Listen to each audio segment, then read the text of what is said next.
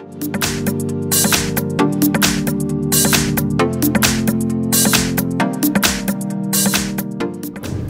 I have OPPO R17 Pro. Let me show you how to reset here apps and apps data on the following device. So at the very beginning, let's start by using the home screen, find and select settings.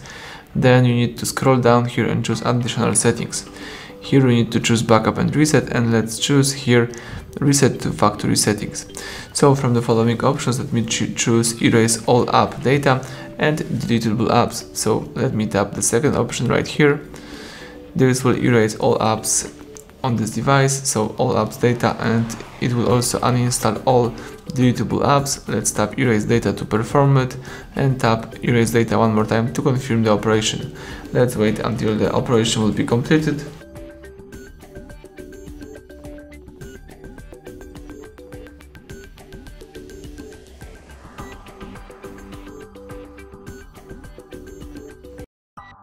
Excellent, the following welcome panel pops up, so it means that the reset is completed. Now you can start using your device.